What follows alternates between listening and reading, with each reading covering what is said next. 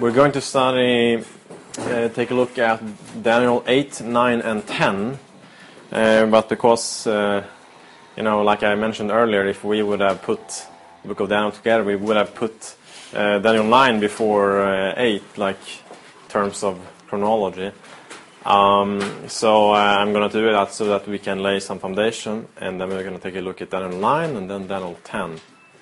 So in Daniel 9, you can come with me to Daniel 9.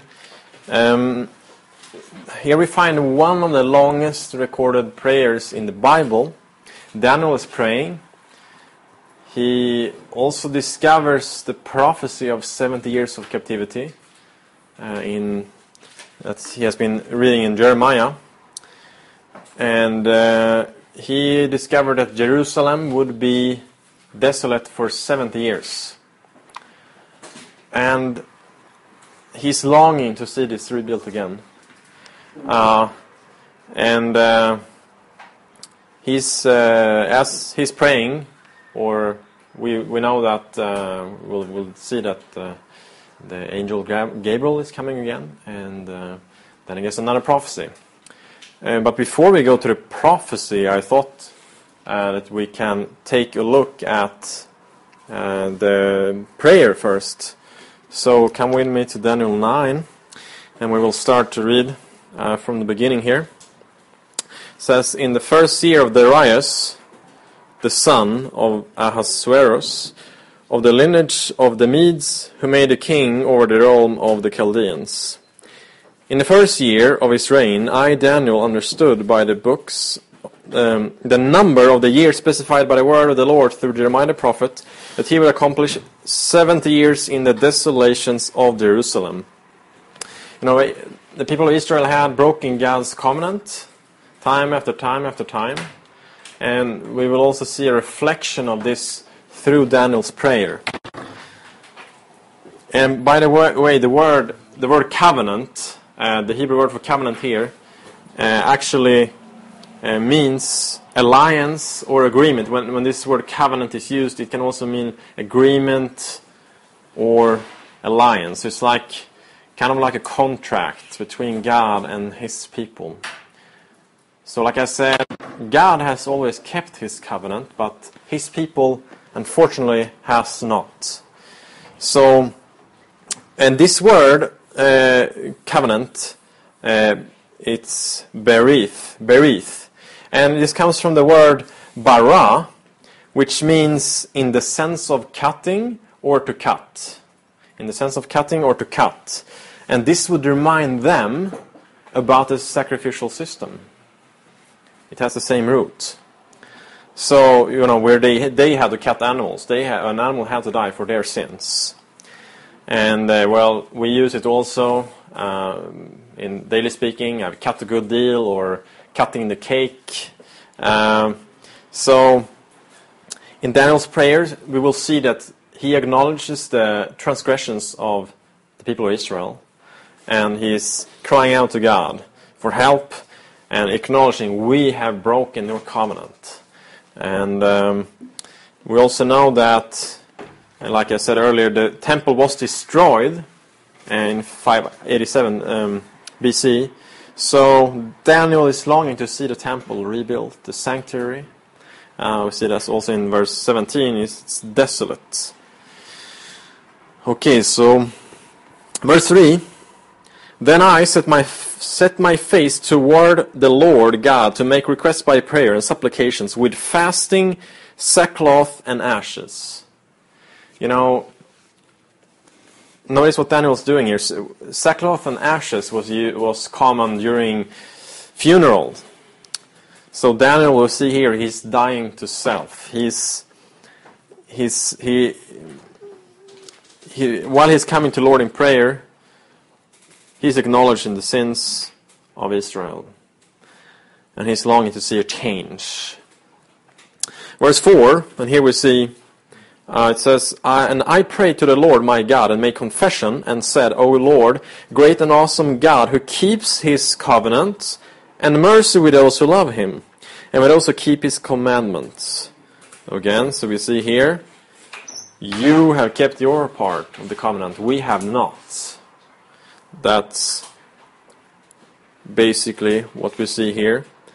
And like I said, the purpose is, here he's starting off with confession. And then it goes on. We have sinned and committed iniquity. We have done wickedly and rebelled, even by departing from your precepts and your judgments. Neither have we heeded your servants, the prophets, who spoke in your name to our kings and our princes, to our fathers, and all the people of the land. O Lord, righteousness belongs to you, but to us shame of face, as it is this day. To the men of Judah, to the inhabitants of Jerusalem, and all Israel, those near and those far off, in the countries to which you have driven them, because of the unfaithfulness which they have committed against you. Lord, to us, again, to us belongs shame, to our kings, to our princes and our fathers, because we have sinned against you. To the Lord our God belongs mercy and forgiveness. So it says, to us belongs shame, to you belongs mercy and forgiveness, though we have rebelled against him. So, God is his only hope. God is our only hope. To us belongs shame, to God belongs mercy and forgiveness. So, we have sinned, it says, we have transgressed your law. Romans 3:23 says, all have sinned and lost the glory of God. From verses 13 to 19, as we read this, I would like you to try to pay attention to the two contrasts we see here, even stronger. We've seen it already, a little taste of it. To us belongs shame, to you belongs forgiveness and mercy. And so in each verse, from 13 to 19, you will, well, most of them, you will see he's talking about us, and what about them, and what the people of Israel have done, and then what about God. So try to notice as we read verse by verse. It says, from verse 13, as it is written in the law of Moses, all this disaster has come upon us, and we have not made our prayer before the Lord our God, that we might turn from our iniquities and understand your truth. So basically, we have messed up. But God wants us to turn from sin. Verse 14, therefore the Lord has kept the disaster in mind and brought it upon us. For the Lord our God is righteous in all the works which he does, though we have not obeyed his voice. Again, the Lord is righteous, we have not obeyed him. Verse 15, and now, O Lord, our God, brought your people out of the land of Egypt with a mighty hand. So God saved and made yourself a name, as it is this day. We have sinned, we have done wickedly. Contrasted again. O Lord, according to all your righteousness, I pray, let your anger and your fury be turned away from your city, Jerusalem, your holy mountain, because of our sins and for the iniquities of our fathers. Jerusalem and your people are a reproach to all those around us. Now therefore, our God, hear the prayer of your servant and his supplications, and for the Lord's sake, cause your face to shine on your sanctuary, which is desolate. Okay, 2 verses more. Oh my God, incline your ear and hear. Open your eyes and see our desolations and the city which is called by your name. For we do not present our supplications before you because of our righteous deeds, but because of your great mercies. O Lord, hear. O Lord, forgive. O Lord, listen and act.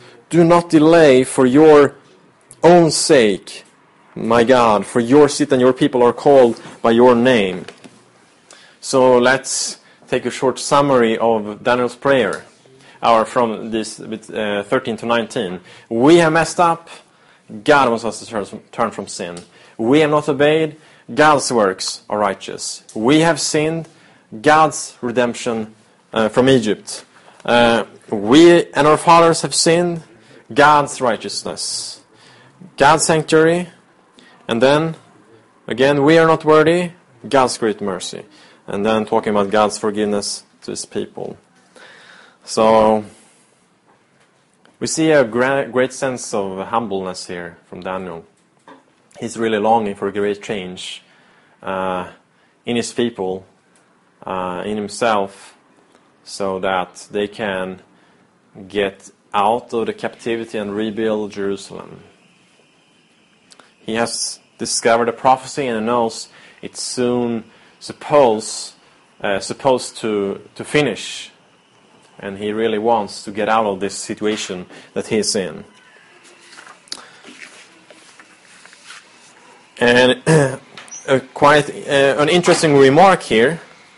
I read in 2 Chronicles a similar thing, actually. I mean, it's like Daniel must have read this and gotten inspired and felt like he wanted to pray the same. 2 Chronicles 6, 37 to 39. I won't read the whole thing, but here's also a prayer by, I think it's Solomon, if I remember correctly. And there's also a long prayer. And this prayer, it says in verse 37, "We have sinned, we have done wrong, and have committed wickedness." And then again, it's the focus that God will hear from heaven, by humbling like this. And notice verse 38. This is very interesting. "And when they return to you with all their heart and with all their soul in the land of their captivity, where they have been carried captive, and pray toward the land which you gave to their fathers, the city which you have chosen, and toward the temple which I have built for your name." I mean, it's almost like talking about Daniel's situation here. He's praying the same thing, and then it says here in prayer, when they turn to your land, turn to your city, from where they have been taken captive, and pray, and then basically, "You will hear from heaven," verse 39. "Forgive your people." So it's almost describing this situation that Daniel's in. I found it very interesting when I found it. It's like Daniel has been reading this and discovers, wow, or at least he seems to know about it. Quite interesting. Abraham Lincoln, during the Civil War, he, once there was a large number of people outside where he was, and they were waiting. They wanted all to talk with the president. And then one little boy is running there, to the front, passing the line. And then by the door, they asked, "What's your name?" And immediately when they heard his name, they let him in. He got to pass in front of all the line of people that wanted to talk to the president. And you know what his name was? Todd Lincoln. It was his son. So, at least this is how it is with us with God, for us with God. When we use the name of Jesus in prayer, we can come before the Father. It brings us right before Him, and if we have the right relationship with Him, there is a lot of power and strength to pray in Jesus' name. Daniel prayed in the spirit of Jesus. And we discovered earlier, he prayed toward the sanctuary, and by faith he could behold the lamb that was going to be slain. So, now it has passed by around 13 years since the prophecy in Daniel 8 was given. And Daniel did not understand it, remember? Oh, well, we haven't talked about it, but I guess you have read it before. He didn't understand it, and I'm sure he longed for understanding of all this. He was very perplexed when he heard it, and he fainted. So let's now take a look at the prophecy. So Daniel 9:20 to 23. So some of you would like to read start with verse 20 to 21.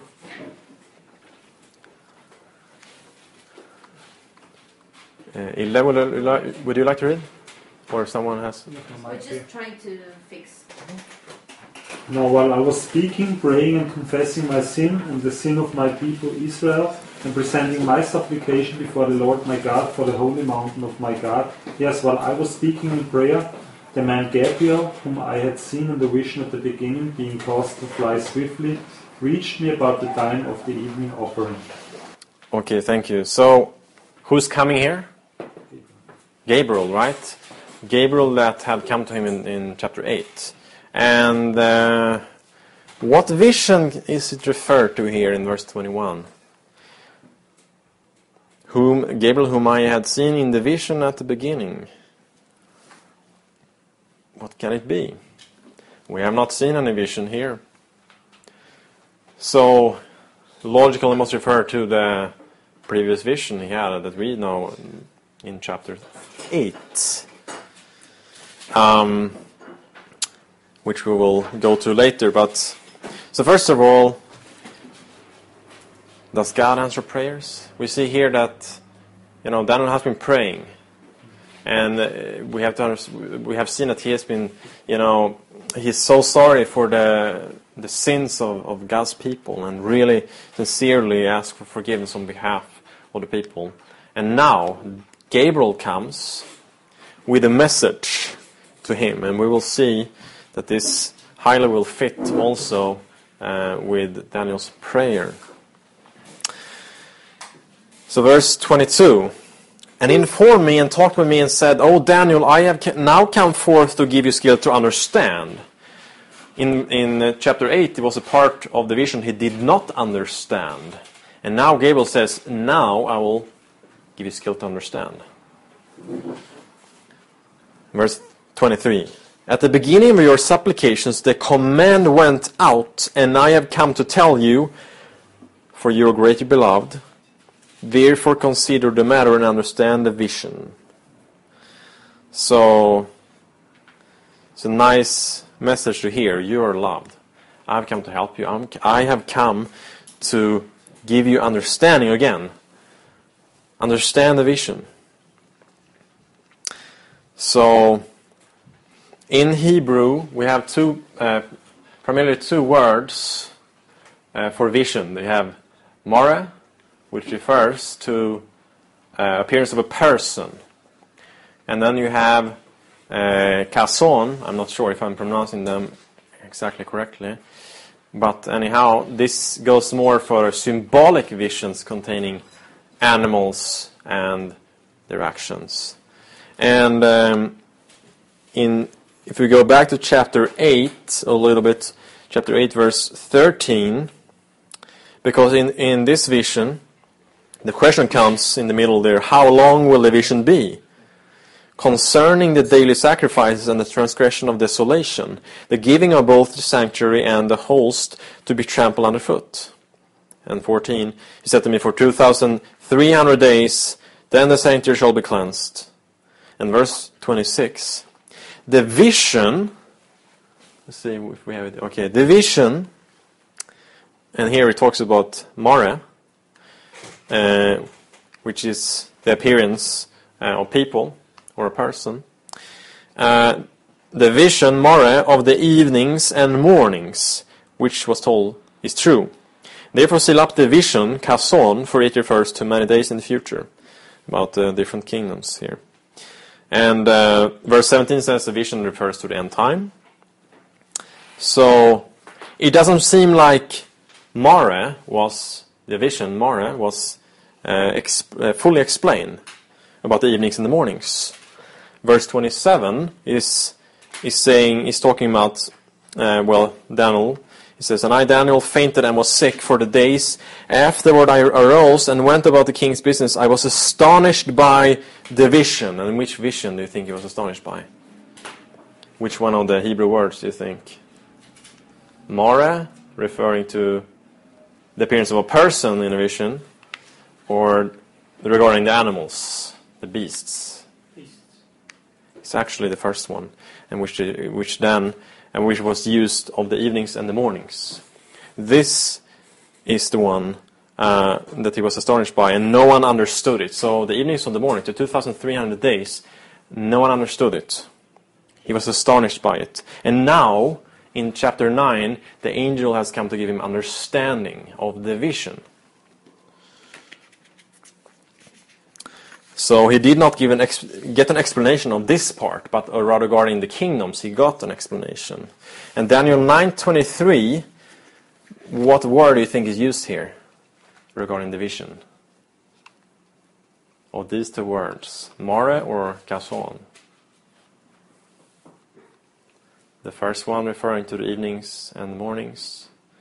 In Daniel 8, the last one talking about the beasts, the different kingdoms.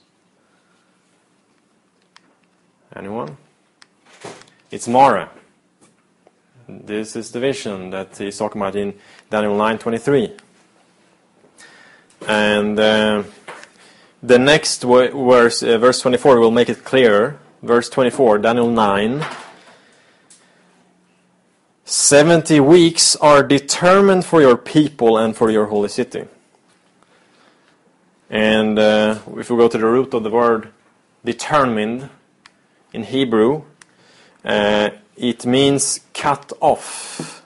And that's very important for this study. Shatak. Cut off. 70 weeks are cut off. Cut off from what? I mean, if you see this in light with what we saw now, I mean, Gabriel is talking about the vision that he will help Daniel to understand, and then this word comes in also. It's cut off. Well, it's cut off from the other vision, 2,300 days, and here we have 70 weeks, 490 days, which is cut off from 2,300 days. Okay, let's continue. To finish transgression, to make an end of sins, to make reconciliation for iniquity, to bring in everlasting righteousness, to seal up the vision and prophecy, and to and to anoint the most holy. Okay, and this word shatak, which means cut off, is only used here in the whole Bible. Only here. So, 70 times 7, let's see, 70 times 7, 490, and we have 490 days, 490 years. We apply the day-year principle here, because this is highly connected with Daniel 8, dealing with lots of symbols.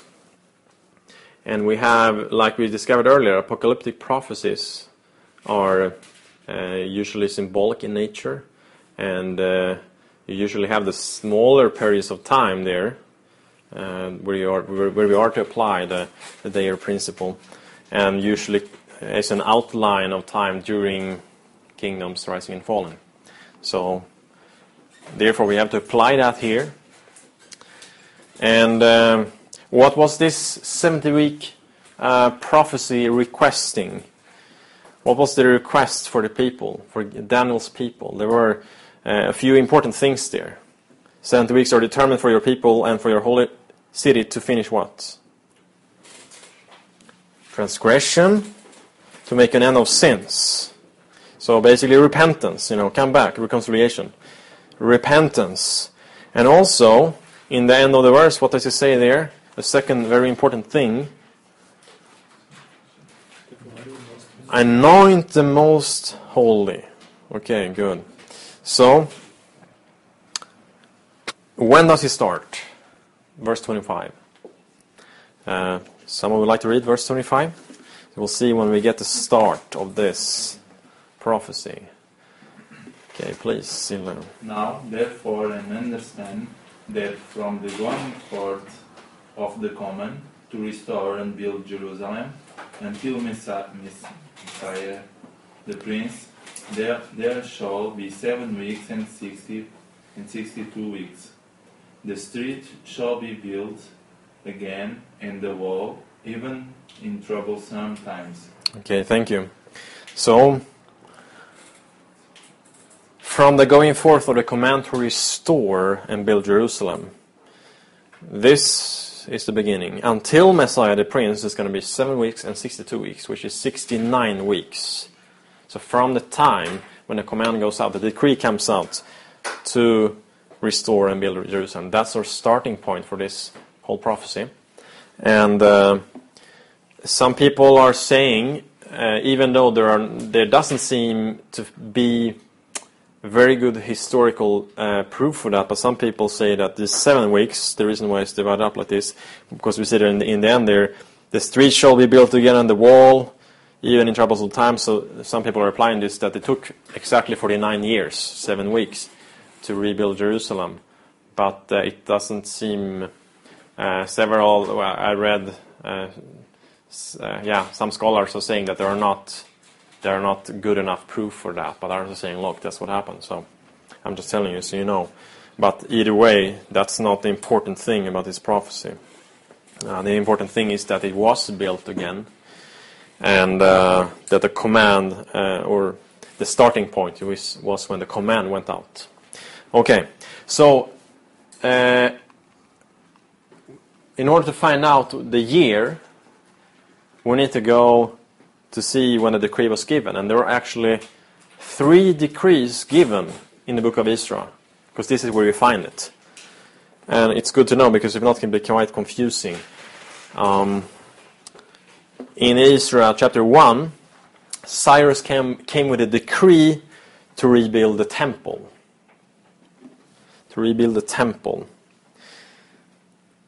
And or prophecy here says Jerusalem, so this is only part of Jerusalem, it's not the whole.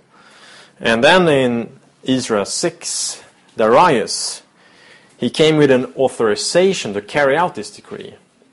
You see, Darius, it seems like he was already in Babylon when Cyrus came and took it over.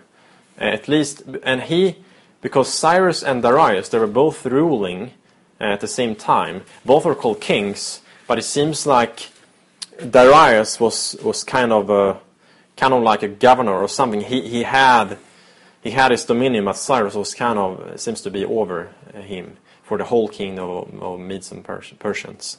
Because I myself was a little bit confused when I read Daniel and saw these different references, Cyrus and then Darius, and I thought, who was first?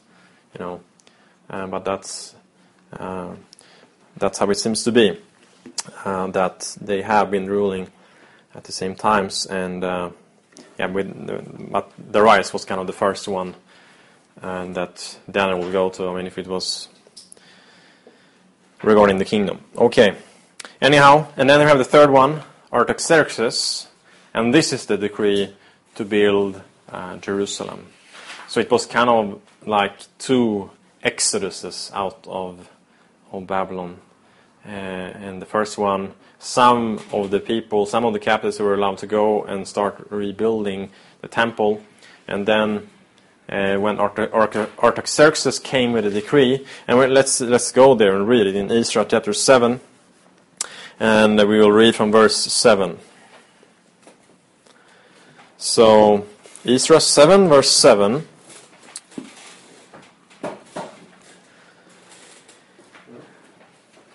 And it says there, and there went up some of the children of Israel, and of the priests, and the Levites, and the singers, and the porters, and the Nethinims unto Jerusalem, in the 7th year of Artaxerxes the king. And 13, I make a decree that all they of the people of Israel and of his priests and Levites in my realm, which are minded of their own free will to go up to Jerusalem, go with thee. So in the 7th year, this command went out. And then in order to find out this, of course, we need to know when Artaxerxes started his rule. And he started in 464 BC. 464. But he actually started a little bit earlier, because it was very common to have a so-called ascension year. In other words, when you took over, at this time, in the 5th century BC, the Jewish calendar was from fall to fall. So the question was asked earlier from our brothers in Kenya regarding this, how you're counting, if you take in account the time from there. Yes. So fall to fall, and in this case, but it has been changed during years. But during the 5th century, from fall to fall. So Artaxerxes, his dad, Xerxes, he died in December of 465 before Christ. And so it seems then that, Artaxerxes took over, there are good sources that this news reached Egypt early in January about the death of Xerxes. So he had first his ascension year until he started from the fall 464 BC. So then his seventh must be 455 BC. Do you get what I'm trying to share, or is it confusing? The ascension year, let me take it again. Do you get the point with the ascension year? This was common for the kings. I mean, the next king that would take over, he would remain the rest of the part of the year. So this would be kind of 0. So he started rule 464 BC after his ascension year. This is where you start counting. His first year. Year means taking the crown year somehow. Right? Yeah. So when his dad died, he reigned the remaining year. And then you start counting from the next fall, which the Jewish calendar was at this time. From fall to fall, that's when their years were in the 5th century. Any questions on this so far? It can be a little bit, a lot of numbers, and at least for me, I need to sit down by myself and think, and okay, here's the number. So it can be a little bit overwhelming if you haven't seen this in a while, and maybe a little bit confusing. But we have this year, 464 BC. His 7th year would then be 457. Is it good so far, or do you have any questions? Yes. Yes. How do you know that the 7 years? So after his ascension, 1 year later, to count that 7 years? That year was the start. Here's a quote from William Shea, Bible Research Institute. Regarding it's an article called "When Did the 70 Weeks of Daniel 9:24 Begin?" If Israel began Artaxerxes' years according to the Jewish civil year, then the first year began in the fall of 464. A king's first regnal year began on the system's New Year's Day. The period between the moment when a king died and a new king officially came to the throne of his first New Year's Day was known as the Ascension Year. In Ezra and Nehemiah, we are dealing with regnal years only. Okay, so did it make it more clear? No.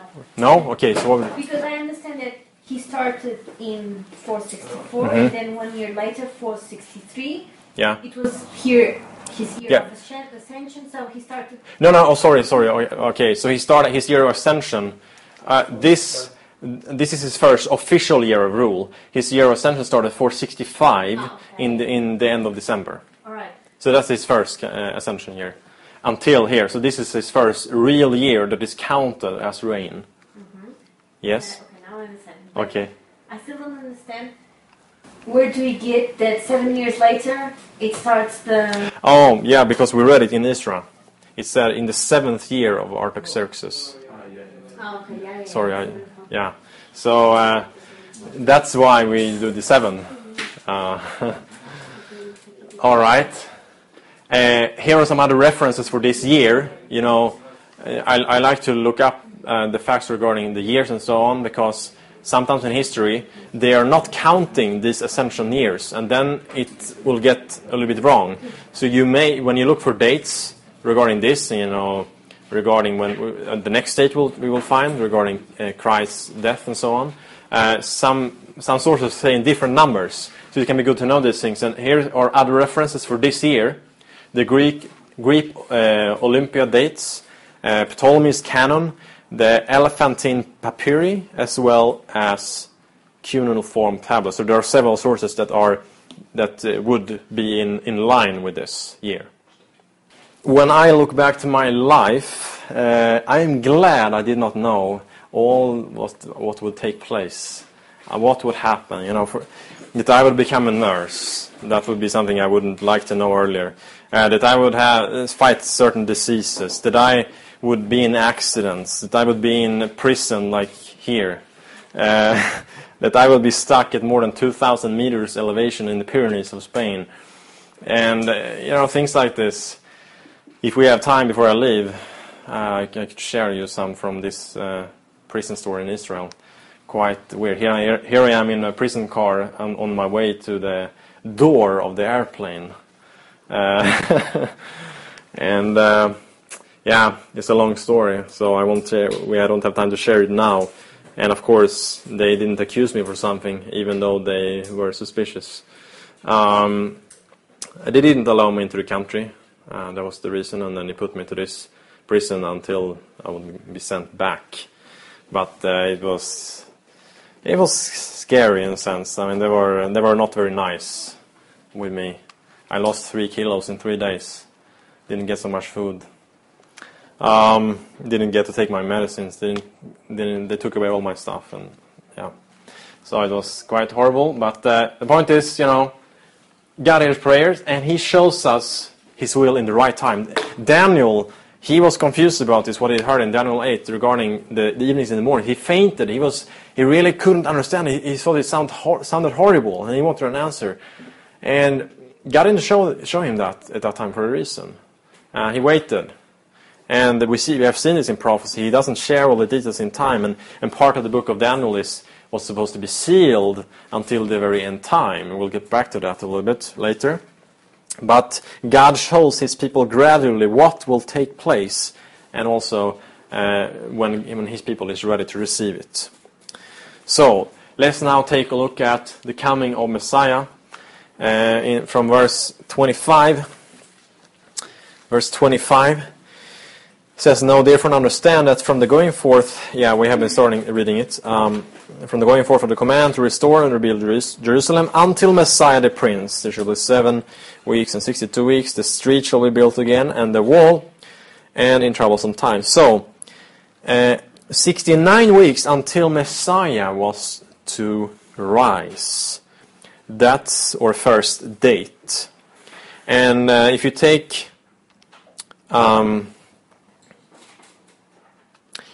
483 years here, which is 69 weeks, plus the year we are at now, and remember we're not supposed to count the year 0, then we get to 27 AD. I mean, you have to skip 0 because it's not a year. I mean, you go from -1 to 1.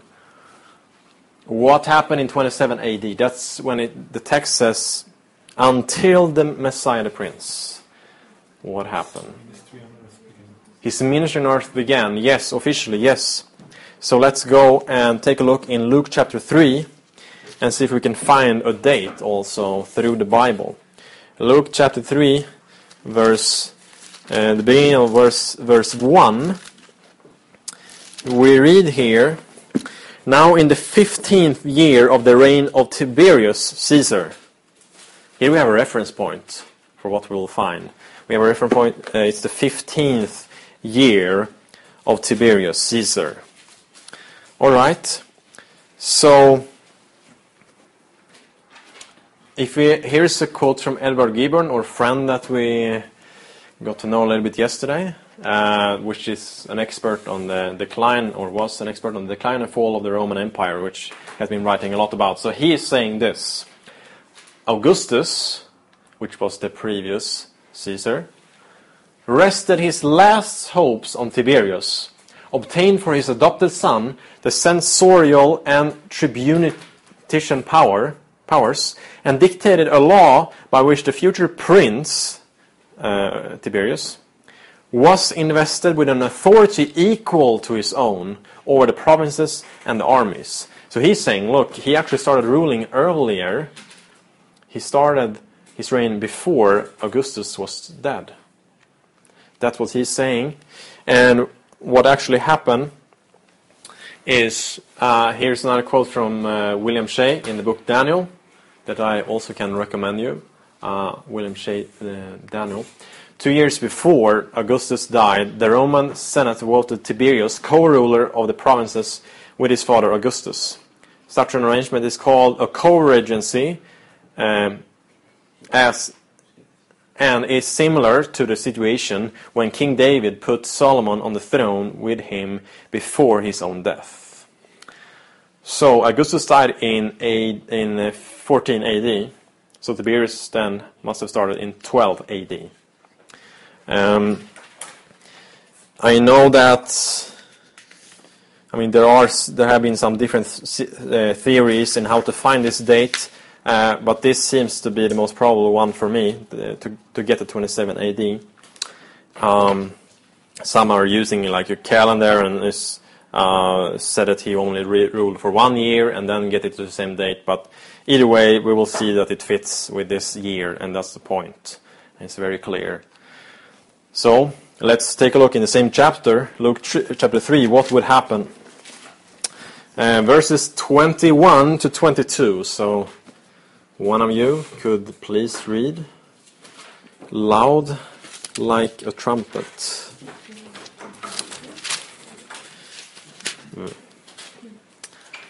When all the people were baptized, it came to pass that Jesus also was baptized. And while he prayed, the heaven was opened, and the Holy Spirit descended in bodily form like a dove upon him. And a voice came from heaven which said, "You are my beloved Son. In you I am well pleased." Okay, thank you. So he got baptized, but here was talking about Messiah, which means the anointed one in Daniel. Here in Acts, we get an answer here a little bit. Help. He says, "That word I say, which was published throughout all Judea, all began from Galilee. After the baptism which John preached, how God anointed Jesus of Nazareth with the Holy Ghost and with power." So he called his baptism an anointing, which fits with his name, Messiah, the Anointed One. Okay, and what did Jesus say himself regarding his baptism? In Luke 4:18, he said, "The Spirit of the Lord is upon me." This is right after, right? "The Spirit of the Lord is upon me because he has anointed me to preach the gospel." So he's using this himself. And then he also says in verse 21, this day is this scripture fulfilled in your ears." Which scripture is fulfilled? Daniel 9. The first date, 69 weeks. This is fulfilled. That's when he started officially his ministry.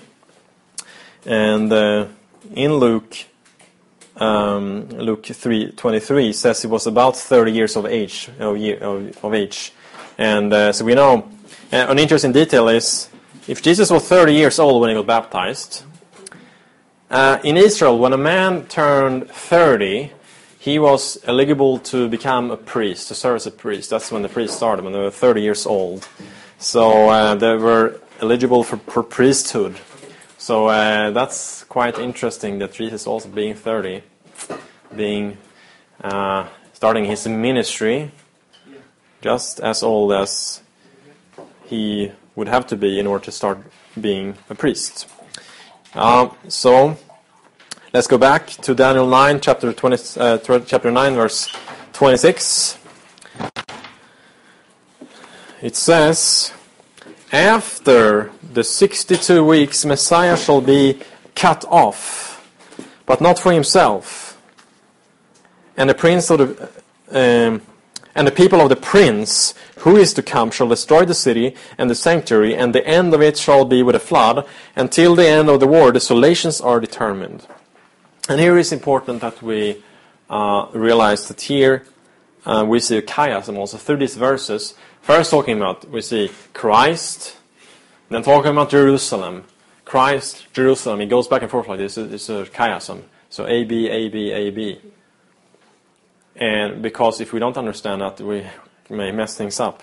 But what he was talking about here was the destruction of Jerusalem that will happen after this prophecy is done, or the 490 years. And in this verse we see Messiah destroyed and then sanctuary destroyed. Exactly when would Messiah be cut off, according to this text? The midst of the week. We see that in verse 27, that it says in the middle of the week. Okay, let's see. So let's read verse 27.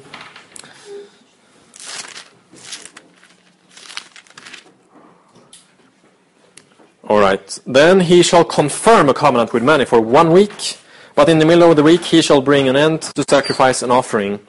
And on the wing of abominations shall be one who makes desolate, even until the consummation which is determined is poured out on the desolate. He was to confirm a covenant for 1 week. So he started the last week when he was baptized. In the middle of the week he died. What about after? What about the end of the week? I mean, how could he confirm a covenant for 1 week if he died in the middle of it? Have you ever wondered that? What would you say? He worked for the apostles also. Exactly. Very good. How long was Jesus in ministry from when he started? Like we talked about earlier. 3.5 years, right? So in Matthew 27, this is when Jesus was dying. Matthew 27, verses 50 to 51, we read, "And Jesus cried out again with a loud voice, and yielded up his spirit. Then behold, the veil of the temple was torn in two, from top to bottom, and the earth quaked, and the rocks were split." So, we have the sanctuary service pointing to Christ. The Jews totally missed the event, the big event, the anti-type. They kept looking to the type, and Christ was sent to restore his covenant that the Jews had broken. That Daniel said, we have broken it. You have kept your part earlier in the prayer. So, as a symbol, this veil in the temple between the holy and most holy place were cut in two as a sign that Christ died. He broke as well. Okay. Jesus' sacrifice through his death was predicted. The sanctuary service pointed on him, who is our only hope. How can Jesus confirm a covenant in 1 week if he died in the middle of the week? That was my question. Here's a few verses on that. Jesus said, don't go to the Gentiles now, but go rather to the lost sheep of the house of Israel. The Jews still had 3.5 years to repent. Start with them, Jesus is saying. Don't go to the Gentiles. And then Mark chapter 1, verse 14 and 15 is talking about Jesus is saying, the time is fulfilled and the kingdom of God is at hand. Repent ye and believe the gospel. So just like John the Baptist, Jesus was preaching the same message. Repent. Daniel 9. The kingdom of God is at hand. Time is fulfilled. He's pointing back to Daniel 9. This is the time. So, how was the covenant confirmed? Hebrews 2:3 says, how shall we escape if we neglect so great salvation, which at first began to be spoken by the Lord, and was confirmed unto us by them that heard him? It was confirmed through the disciples. Jesus preached a message, repent. Or John the Baptist started, and then when Jesus came, he preached the same message. The time is fulfilled. The time is that the kingdom of God is at hand. And then his disciples preached the same message, repent. You still have some chance. When Jesus died, he went to heaven, into the most holy place, as a priest, as a high priest. And he sent the Holy Spirit, like he had promised, to the disciples to finish the work. So they continued to confirming the covenant that Jesus came to establish. It was confirmed by those who were preaching the message. The 490 years was about to finish. And did they succeed? Did most of God's people actually turn? Repent? No. Unfortunately, they didn't. And in Acts chapter 7, we have it here. Acts chapter 7 from verses 54 to 8 verse 4. Talking about Stephen. He's having his last sermon. Acts 7 from verse 54 and on. When they heard these things, they were cut to the heart. the people that listen, you know, Stephen was speaking to before Sanhedrin. And what do we know about Sanhedrin? Anyone of you know about the council? This was the highest council of Israel. So Stephen was preaching to them, and they were cut to the heart. But he, being full of the Holy Spirit, gazed into heaven and saw the glory of God, and Jesus standing at the right hand of God, and said, "Look, I see the heavens open, and the Son of Man standing at the right hand of God." When they cried out with a loud voice, stopped their ears, and ran at him with one accord. And they cast him down out of the city and stoned him. And the witnesses laid down their clothes at the feet of a young man named Saul. And they stoned Stephen as he was calling on God and saying, "Lord Jesus, receive my spirit." Then they knelt down and cried out with a loud voice, "Lord, do not charge them with this sin." And when he had said this, he fell asleep. And then it says the persecution started, a great persecution started against the church. They got scattered, but it says, like it says in verse 4, they kept preaching the word. Which year are we now? The end of the 490 years. 34 AD. 34. So 3.5 years after Jesus died. So, and Jesus said this. Peter asked, "How many times should I forgive?" And Jesus said, I say not unto you 7 times, but 70 times 7. That's interesting. 490. It's like he's at least symbolically speaking, referring to the prophecy which is talking about they had, like their time they had in order to repent and ask for forgiveness of their sins. Okay, so what happened after 34 AD? And this is important to understand. There are some references here. I will not take time to read all of them.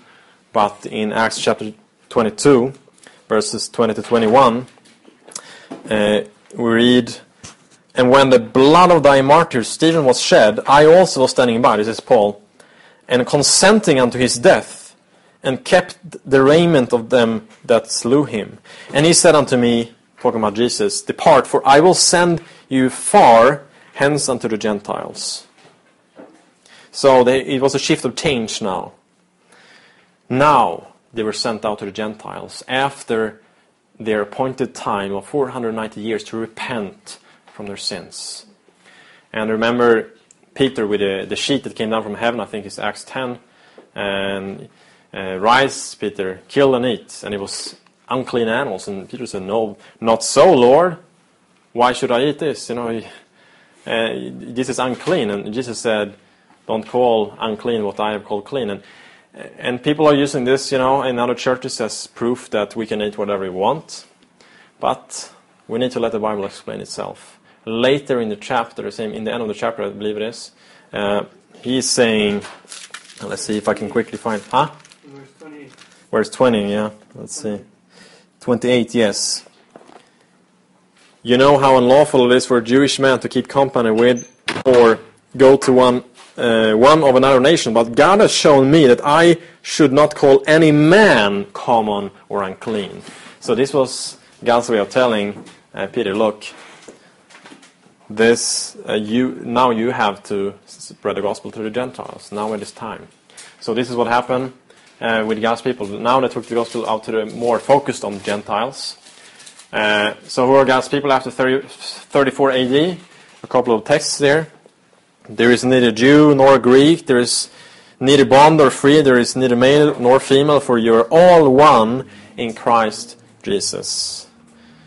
And it's Romans 2:29 says, "He is a Jew which is one inwardly, and circumcision is that of the heart." So now it starts talking about spiritual Israel, spiritual Jews, which is now God's people.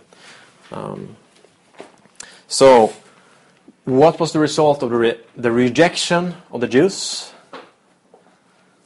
According to the prophecy also. What happened? Like I said, in the chiasm we had talking about Christ, and what was the B part? Destruction of Jerusalem and the temple, including the temple, yeah. In 70 AD. That was the result. But could it have been avoided? Could it have been avoided? What did Jesus say in Matthew 24? He was talking about this. Jesus said, "When you therefore shall see the abomination of desolation spoken of by the prophet, by the Daniel the prophet, standing in the holy place, whoso readeth, let him understand. And let him which be in Judea flee into the mountains." And in Luke, he's saying, "When you shall see Jerusalem compassed with armies, then you know that the desolation thereof is nigh." So, the early Christians, they managed to flee, but the Jews that didn't believe in Jesus, they stayed and got crucified, and Jerusalem was crushed into pieces by the Romans. They were tired of the Jews that were, the other false Christs were coming, that's what Jesus had been preaching about. And the Romans got so tired of the Jews that's what happened. And remember, I told you yesterday a brief story about when I worked in the home nursing care, and I did a mistake, and I asked God for a second chance, the witnessing opportunity I had to share, basically to tell this woman I wanted to pray for her, this thought that I got. And when I asked for a second chance, I got one. And if I wouldn't, she would have died without us having this conversation that actually calmed her.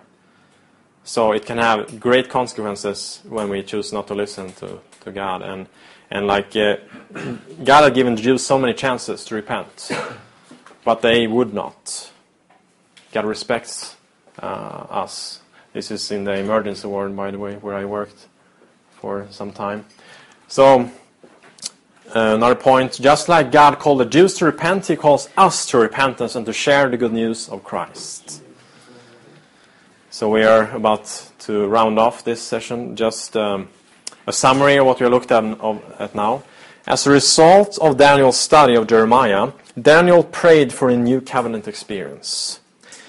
In His mercy, God gave 490 years to Israel so they could clean up their mess. This time period was cut off. The 2,300-year prophecy that started in 457 BC and ended in 334 AD when Stephen was stoned. Israel rejected Christ and was no longer God's people. Jesus died, rose to heaven, and sent the Holy Spirit to His true followers, who now took the message to the Gentiles. The Jews were God's people, and like we read, when Stephen was preaching, it cut them in the heart. Rather than looking to Jesus, that was cut off for the sake of the people, who was crucified, who died for them. It cut them in the heart, and they killed God's people. And they got so many reasons to accept Christ, but they did not. They had the sanctuary with symbolism, like I said, and all the services and things in the sanctuary pointed to Christ. And one simple thing was the lamb that they had to sacrifice. And then when John said, "Behold, the Lamb of God which takes away the sin of the world," people didn't believe it. Even though everyone could see there was something special with Jesus.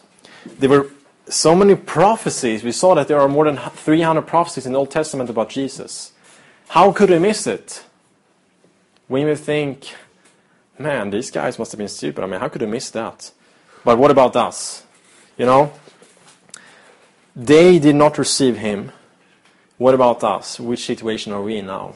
The sanctuary is being cleansed right now. We are here. There are many prophecies about Christ's second coming and what's going to take place right before, and they are taking place now. So let's not make the same mistake as the Jews. And that's why we need to study the prophecies, we need to know, and we need to preach. We need to preach, take the gospel to the world. So, do you want to be ready to meet Jesus when He comes a second time and not do like the Jews? If so, our Christian lives needs to be more than knowledge. It needs to be genuine. It needs to be surrender, a life of surrender every day. So, who you would like to not do the same mistake as the Jews did and be ready when Jesus comes back. Amen. Let's pray.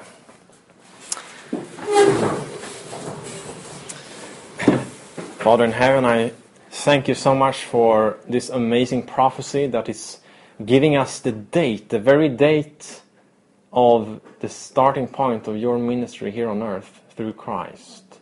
And also the year of your death, Lord. And Father, we see how great mistakes your people did during that time, and during a long time.